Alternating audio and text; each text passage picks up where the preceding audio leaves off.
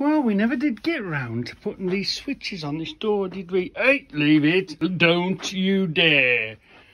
Do it later. Don't do it. Don't get distracted. Stop doing it. Don't do it. Carry on tidying up. Oh, okay. Well, here's an old pillar drill that I've got knocking about. I've had it some time. It's been sitting on the floor for ages and ages. What make is it? Walls Turner. Hold on, let's clean that up a bit. Let's have a closer look at this pillar drill. Ooh, machine tool for wood and metal. Walker Turner Company.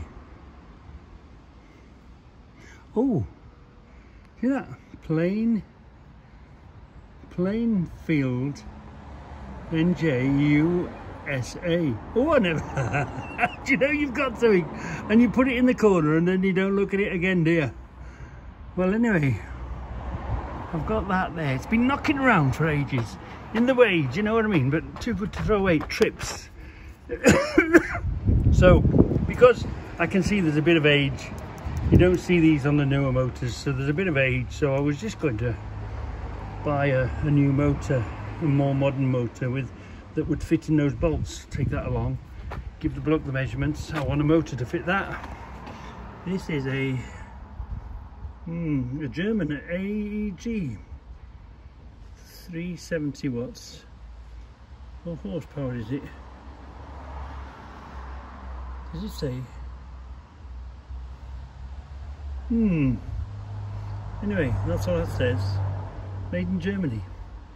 I've never really took any notice of the thing. I bought it in. I think I'd give 35 quid or something for it. You know, you never say no to nothing, do you? First time for me to realise it was a USA thing. I didn't really put any mind to it. Because that distracted me, because I was going to give you a guide of this corner that we haven't been to in ages, because that drill sits in front and everything collects in and around it. Well, first of all, if you get a chance, pick them an anvil. I mean, the damn things are getting very pricey and they're very heavy to move, and this one's got a back has chopped off it and the thing, but they're still very handy if you're warming up metal. If you're hitting, saves damaging your bench. Like I say, just the other day, we wanted to swell up the end of that a little bit, didn't we? So we just smacked the end of it on there and it opened it up enough for us to do whatever we wanted to do. So anyway, come on, what's in here? Oh, bullet connections. Well, why buy a packet of 100 when why get a packet of 100 when you can get a packet of 1,000? So I've got plenty of bullet connections. Same with the screws. They must have been a good price, or you know, why have one packet when you can have two packets? Actually, I had 3 or 4. I had quite a few packets of them. Oh, nothing, just out of date. These red, I'm sure Scout Crafter would collect these and keep them long enough, they'd be collectible. What is it? What's the name on it? Did it say? Yeah. Just about see the name. The old rubber marker lights. Nothing in there. Oh, more bullet connections, of course, yeah. Why not? Because of course you've got to have a male and you've got to have a female, haven't you? So you've got to have loads of females to go with them. Yeah. God said Adam and Eve. He didn't say Adam and Steve. He said Adam and Eve, male and female. Anyway, one of my favourite sayings. That's just full of rubbish in there. Oh, nice shiny lights. Maybe one, no, they're dead. Maybe might just do a project or something. Again, just odd bolts, really. Nails and screws. There's the rest of them other screws. A couple of nails.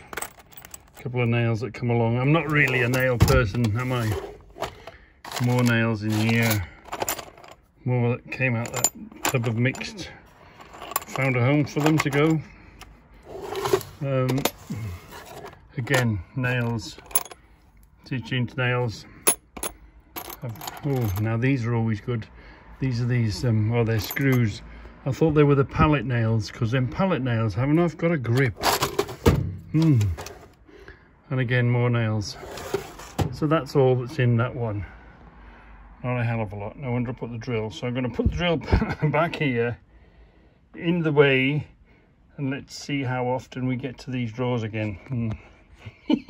I am tidying, honest. I am tidying up, honest. So I've got a question for you all. I've got a question.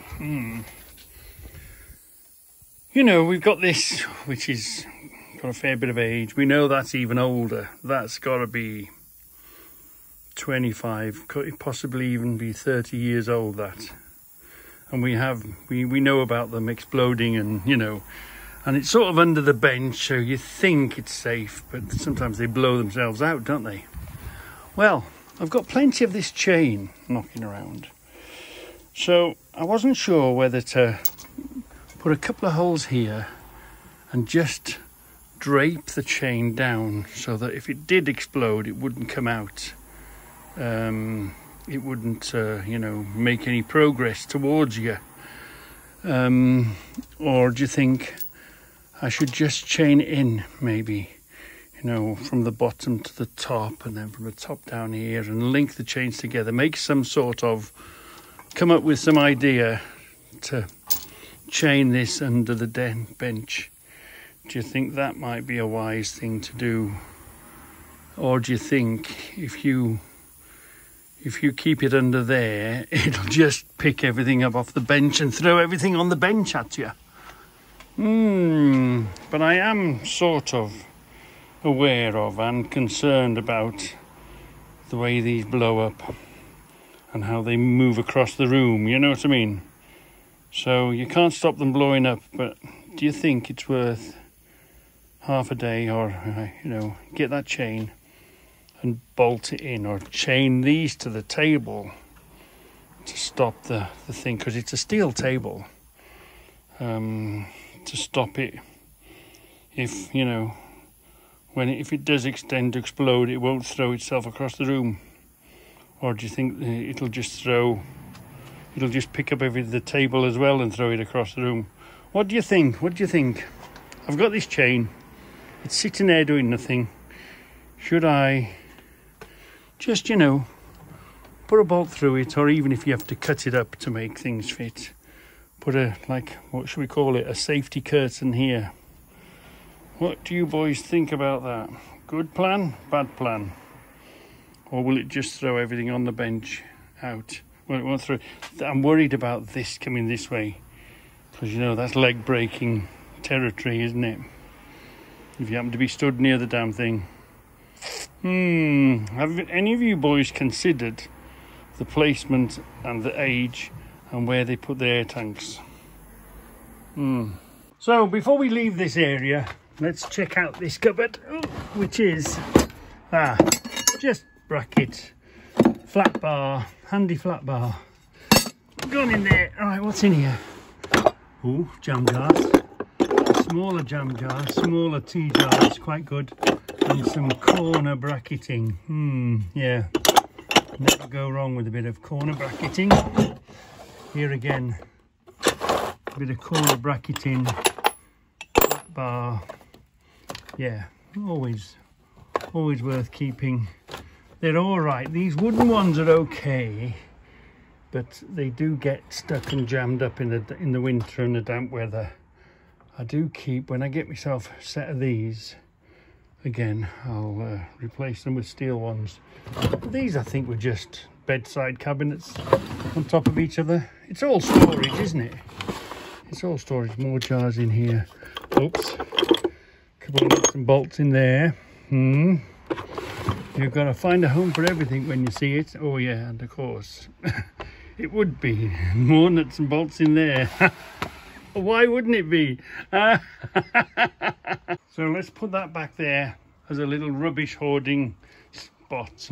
At least I've cleaned around it, haven't I? Now you see these fire extinguishers. If you work in an office or a workplace of any sort, keep your eye open for the fire extinguisher man that comes. He might keep the ones and service them and whatever, but he might decide, right, you've got to throw these away. They might not pass any safety system or be well out of date, but sometimes they still work. So, you know, if it's the difference between a fire and not a fire, get them off your friendly, buy them cheap, as long as the gauge says they've got stuff in them. Obviously you don't want to buy empty ones. As long as they've got stuff in them, you've got a chance. They're better than no fire extinguishers.